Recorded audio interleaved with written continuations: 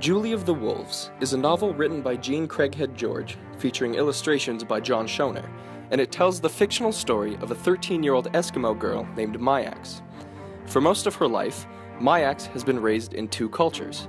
To her fellow Eskimos in her small fishing village, she is Myax, but to the white-skinned visitors in Alaska, she is Julie.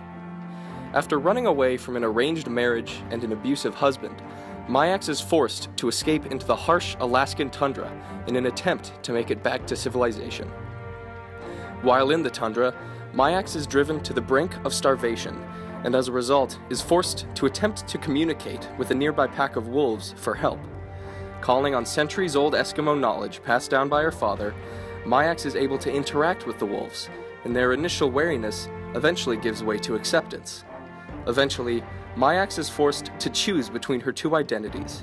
Will she return to civilization, or will she stay with her new family in the wilderness? Will she be Myax of the Eskimos, or Julie of the Wolves? Jean Craighead George has had a very long history with the wilderness and the outdoors.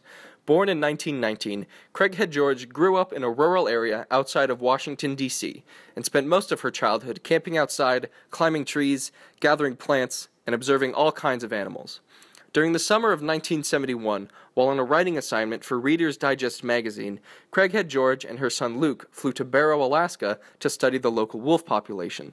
Under the direction of national researchers, Craighead George learned how to communicate with the wolves and learn their own native language. Here, she found her inspiration to write Julie of the Wolves. Jean Craighead George passed away at the age of 92 in 2012. Craighead George had authored more than 100 books in her life, and will be regarded by many as a woman ahead of her time and a widely known author of young adult literature.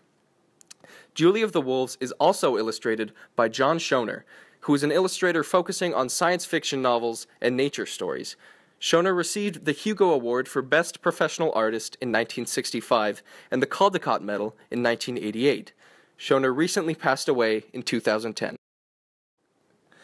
Julie of the Wolves was Jean Craighead George's most decorated novel, being awarded the John Newbery Medal in 1973. It was given the American Library Association's award for the most distinguished contribution to children's literature in 1973, and it was also inducted into the Library of Congress soon after.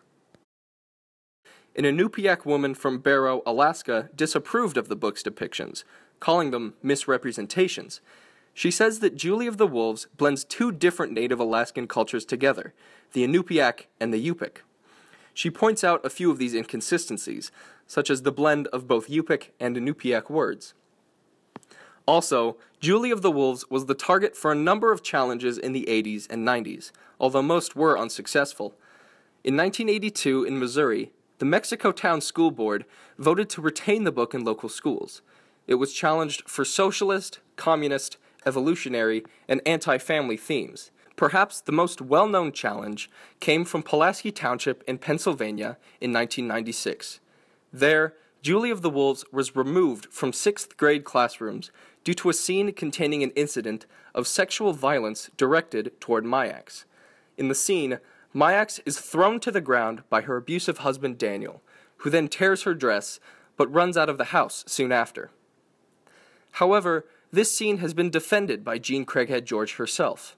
On the topic of challenges calling the scene rape, Craighead George stated that many challengers took the scene out of context. Daniel was trying to prove to his friends that Myax belonged to him as his wife, and the scene's main purpose was to provide Myax with an urgent reason to escape from Daniel and venture through the Alaskan tundra. The reason that Julie is so unique is that it's a girl coming of age, and it's somewhat the way Sherman Alexie tries to write about the conflict of culture. Sherman has a slightly more graphic idea of explaining it, but it's how modern white culture has affected Native American culture. Despite these few negative reviews and challenge cases, Julie of the Wolves is viewed by many as a book that needs to be kept available for children of all ages. The novel deals with the theme of identity and trying to figure out where one fits in the world.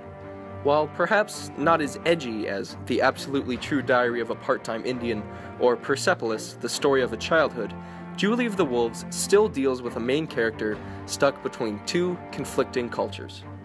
This makes the book relevant beyond just the time in which it was published, and it's what has kept it on shelves for more than 40 years after its publication. Craighead George's love for the outdoors can be seen in all of her works, but is perhaps most obvious in Julie of the Wolves, the tale of a young girl trying to find her way out of the unforgiving Alaskan wilderness, while also trying to find herself in between two separate cultures.